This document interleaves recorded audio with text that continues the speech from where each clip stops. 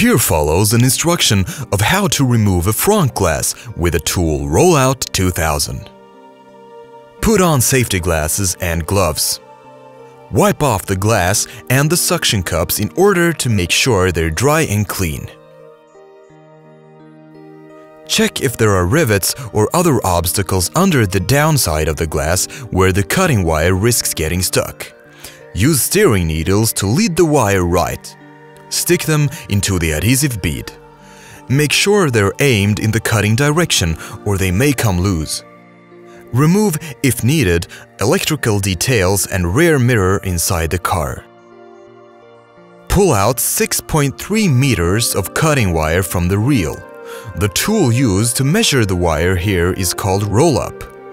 Roll-up is accessory equipment to Rollout.2000. Get seated at the driver's place. Insert the wire insertion tool from the inside at an appropriate spot. The bottom left area of the glass is recommended. Protect the paint with a piece of tape on the emerging point of the insertion tool if needed. Put both ends of the wire through the eye of the tool. Bend them to make sure they don't get loose and to make the pull easier. Enter the vehicle and pull them inside, up to a level with the sun shield.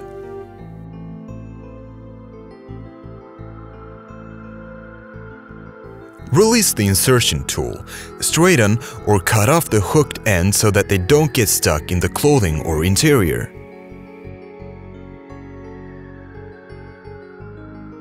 Put the cutting wire around the glass.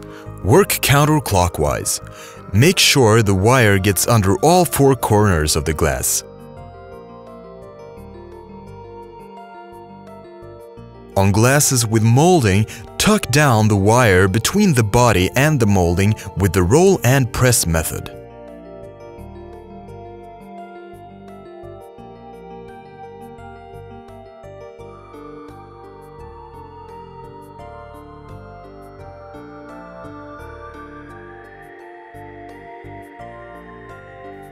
Pull the remaining wire inside the vehicle.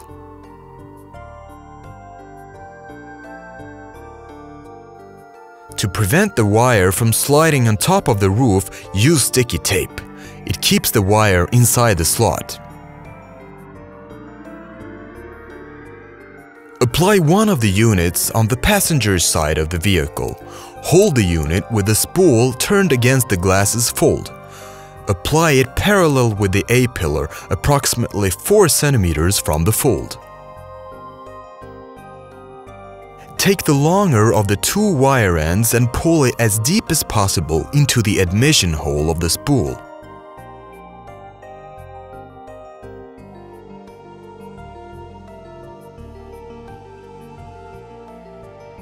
Make sure the wire goes into the guide slot around the suction cup. Mount the ratchet and tighten up the wire.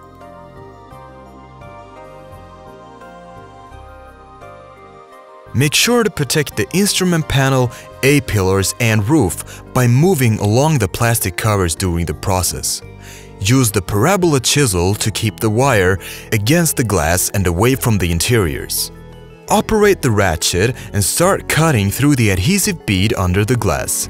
If you don't get enough room to operate the ratchet, you can use the extender. If the unit slides on the glass, you can support it by applying the other unit. If you see the other wire end moving while winding, you should check if the ends are crossing each other. If that's the case, sort it out before continuing.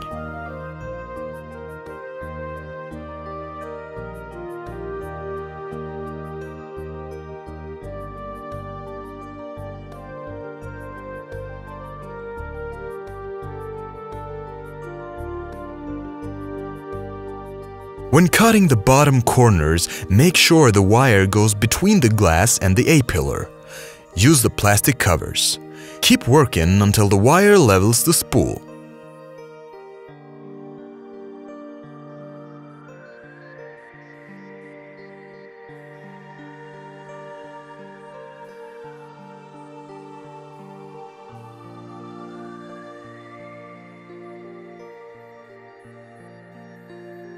It's time to move the unit. Make a habit of dismounting the ratchet, extender and parabola chisel before moving. Grip the unit with 2 fingers on the spool with the winded wire, otherwise the wire might come loose. Hold the unit with the spool turned against the glass's fold. Release the suction cups, loosen the wire while moving the unit to its new position. Remember to keep the wire tight.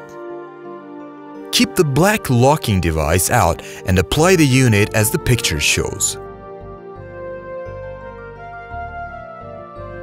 Remount extension and ratchet.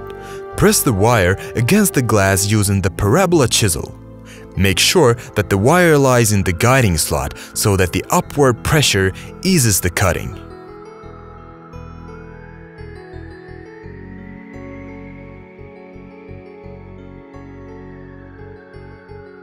Cut around the corner until the wire is right-angled with the spool. Leave this unit for now.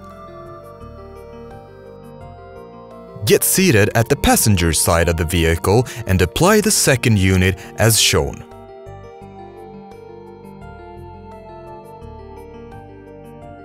Take the short end of the wire and put it into the spool. Tighten it. Mount the ratchet. Use the extender if necessary.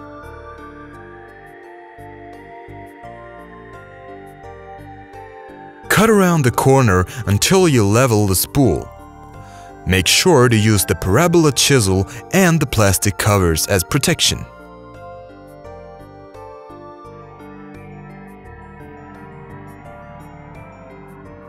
It's time to move this unit.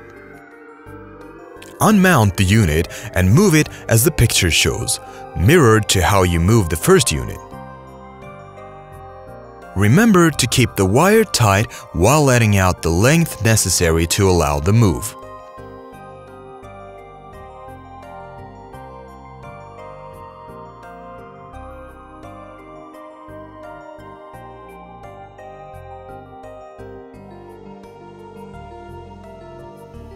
Cut the upper left corner of the glass.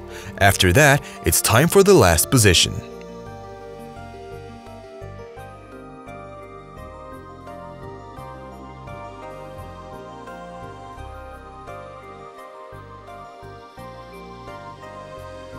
Demount the right unit. Move it to the left of the left unit as shown in the picture.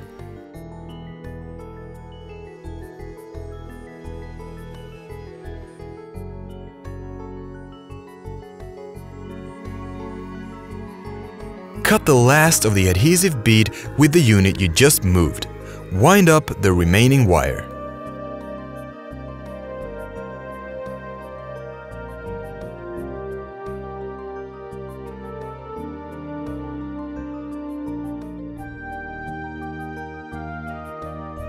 Remove all of the tools.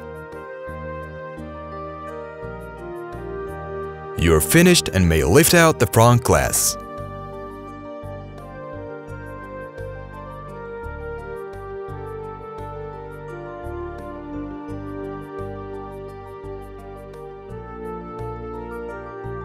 As you've seen, the removal process has been executed without any damages occurring. Nothing needs to be repaired afterwards.